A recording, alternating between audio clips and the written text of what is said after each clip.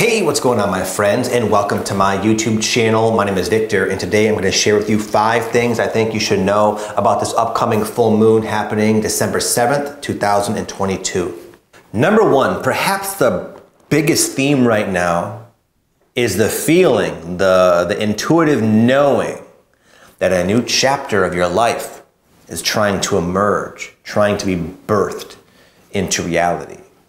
But it's very scary a lot of times, quite frankly, when this happens, because we don't know what that chapter is going to look like. We might have an idea of what we would like it to look like, but there's no guarantee. We don't have like the safety and the clarity as we do in our current life situation. That, for a lot of us, even if it's painful, is comfortable, it's familiar, it's predictable. We can sleep like babies at night because we know how things go. So sometimes as we go forth on the spiritual journey, what can happen is literally the emergence of a sense, a calling. Joseph Campbell, I'm reading this book right now called A Hero with 1,000 Faces by Joseph Campbell, and it talks about the hero's journey. And the very first step of the hero's journey is what he calls the call to adventure. That's like it can happen through a breakdown of a circumstance, or it can also just happen from like a genuine inspiration, like an aha moment. I would love to start a Reiki business. And maybe you're like a corporate executive and you're a mother of 3 and you're like, well, gosh, that seems very disruptive to my existing life. That's the call to adventure. But it does excite you. It is enticing. You think, man, if that was to be my new life, if I could really have a Reiki business and not have to do all this stuff, you know, at this corporate job, man, that would be amazing. But sometimes just the idea of that degree of change can freak you out, especially when you have that strong feeling in your gut that that is where you're meant to go. That is the new chapter. And there's also usually a knowing that you won't really be all that comfortable anymore hanging around in this old situation, because it's probably already breaking down. It's probably already kind of pushing you out, but out where? Out into the scary unknown. But there's that feeling that if I was to do it, it would work out beautifully. And just this sort of psychological predicament. Should I stay or should I go? What's real? What's not? Am I just, you know, you sometimes can question your own sanity to an extent. Like, am I crazy for even entertaining, stopping this circumstance that's supporting me? It doesn't have to be a career. It could be anything, but it could be very important to you and a big part of your life that you're maybe considering letting go of in exchange for just an idea, just the unknown. And not only is that in itself disruptive to our feeling of being safe in our reality, but it's also very challenging for our identity. All of our deepest fears and wounds get kind of brought up to the surface, because it's like, I know I want to start a Reiki business, but who are you to start a Reiki business? You're too young. You're too old. You don't do things the way normal people do. You have your own way and no one's going to like it. Your hair is too short, it's too long. All this ego resistance can also accompany you in this challenging predicament when you finally hear that call to adventure. I'll tell you what, my friends, and I've been here, the very next stage of this book I'm referring to, there's a whole chapter about the refusal of the call. And it said it's not good. It's not good. And I've been through it. When you know you are to do something else, there's a soul calling, and you ignore it, and you try to like pretend it's not there and just sort of quietly stick around where you no longer belong. Where you no longer belong starts to kind of collapse, and you're also depressed, and there's just a feeling of a big part of your journey here on earth is being missed when you refuse the call. So I don't recommend it. I don't believe any of you will. And I have, trust me, I have. I've refused the call as long as one possibly can. And eventually, in the end, I was just pushed into it anyway. But here's the thing. There's no reason to resist the call. You want to do this thing. And when you have that inner feeling like, I want to do this, I sense it's going to work out, I also sense it's going to be awesome, and all that's stopping you is just this conditioned fear, I can tell you, having been on a few hero's journeys of my own, it is awesome. In fact, it's more awesome than you can even anticipate. You only have this little faint idea of how cool it could be, but I'm telling you, when you witness yourself transitioning in a way that you never thought was even possible in your lifetime, and the growth, the transformation, the confidence, all these cool attributes you cultivate along the way, and at the end of the day, you become a Reiki practitioner, not because that's what you wish for, because that's what life blessed you with, because that's who you are. You don't have a call to adventure for something that's not perfectly authentic to who you are and what you're capable of. But I can't express in words how difficult that might be. But this December full moon is saying, listen, like it or not, whether you feel ready or not, this is what's coming up for you. And if you can allow yourself to just take a leap of faith, then your life can shift and transform and expand on all levels in very miraculous ways. That's the promise. That's the glory. That's the destination of this hero's journey that a lot of people, I suspect, are hearing that call right now.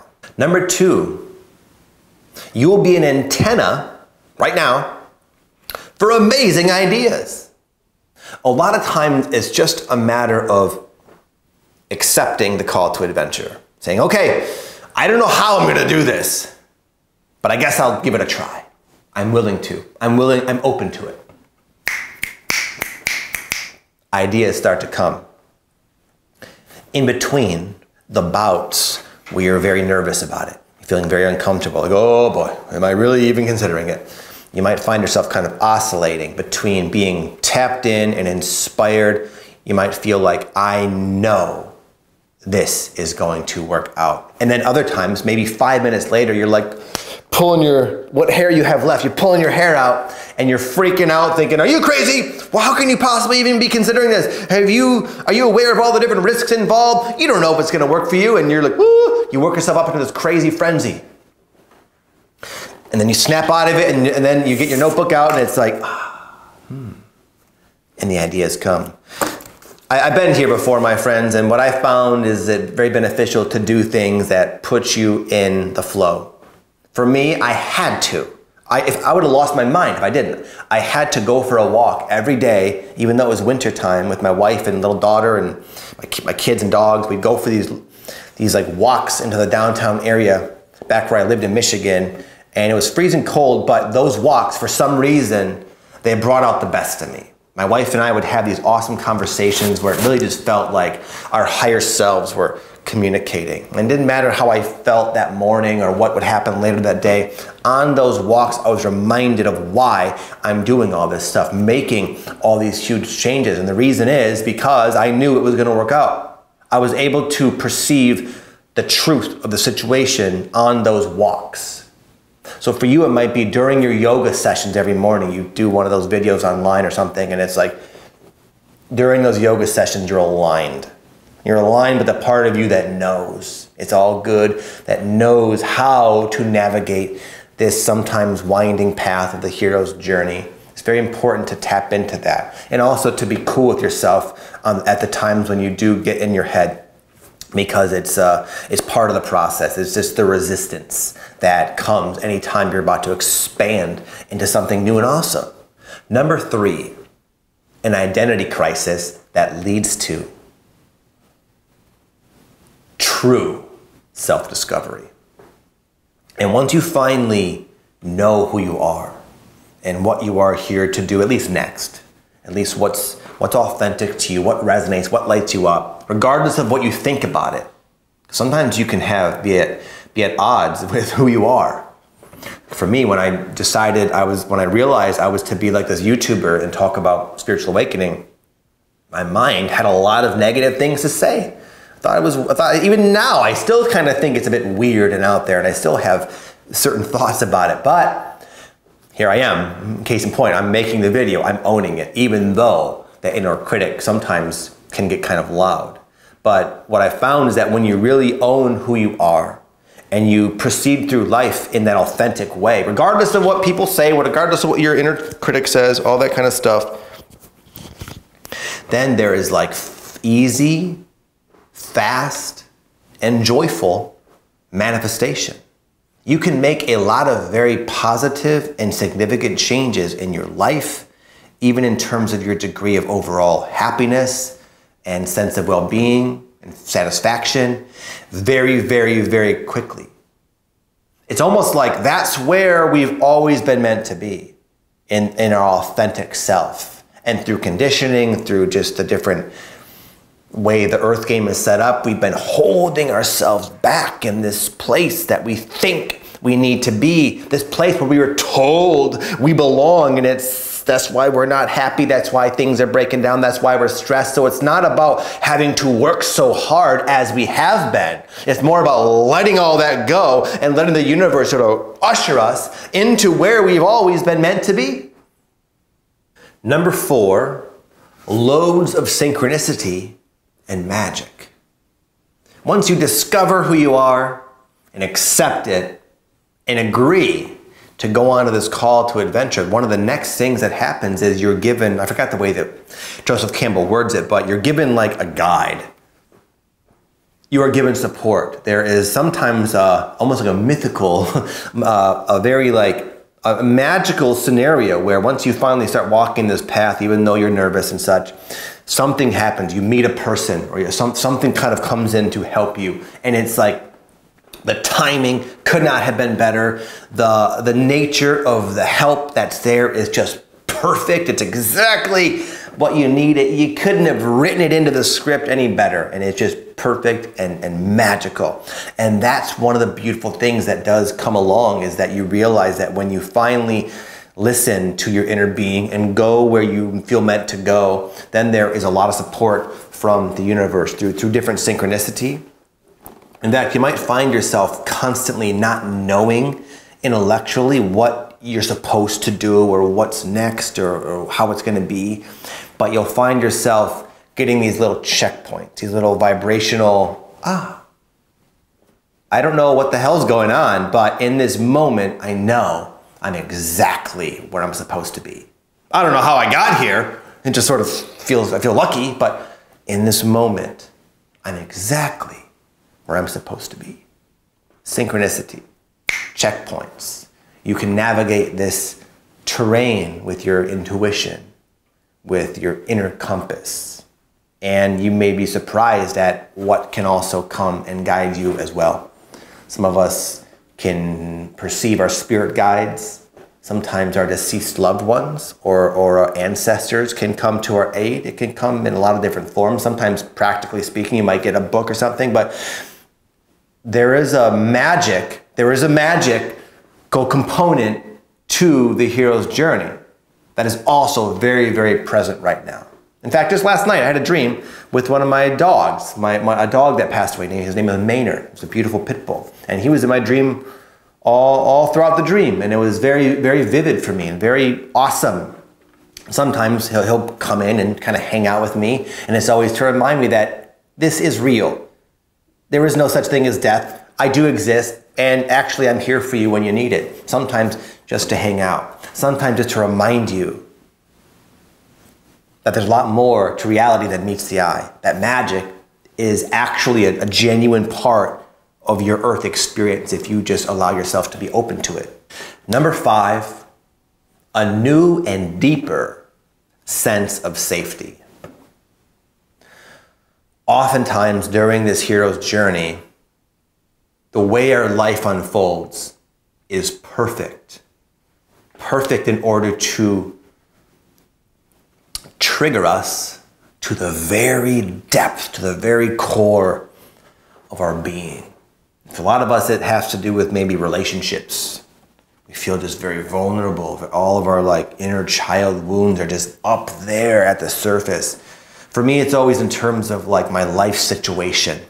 I always get into these sort of unknowns with my life situation where I feel like I can't manage it all mentally. I feel unsafe in my life circumstance.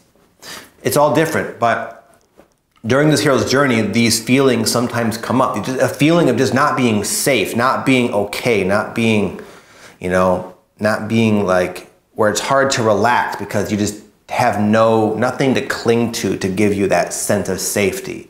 And that sounds like a bleak situation, like, well, that sucks. Well, yeah, it does, until you realize there's a different part of you that you can gain safety from.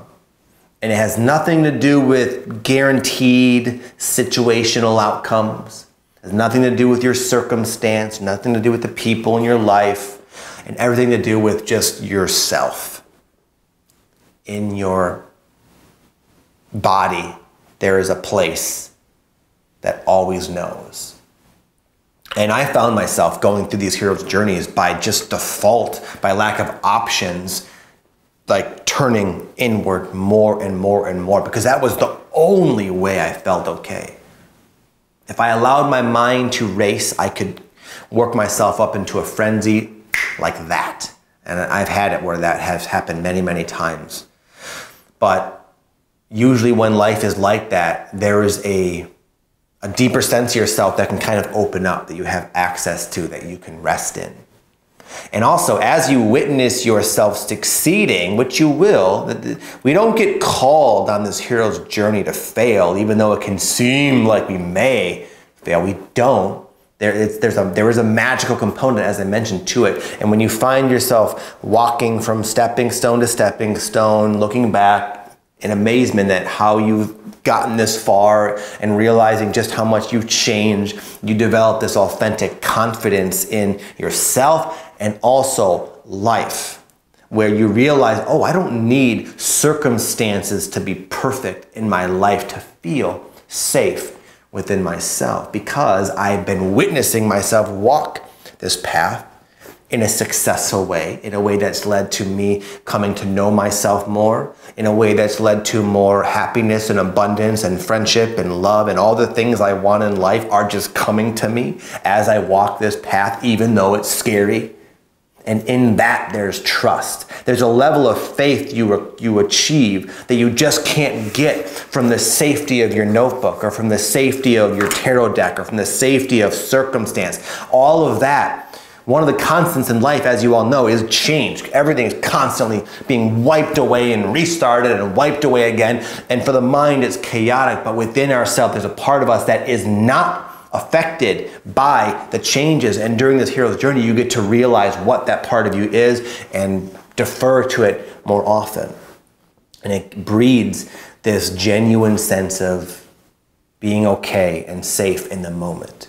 And it's also this being in more touch with that part of yourself that's going to allow you to do a lot of the different things that you might feel inspired to do in your purpose, with your career, in the way you help people and show up for your friends and family. You're gonna have this energy signature that is sort of created moment by moment as you walk this hero's journey that's just priceless, that you'll always have with you.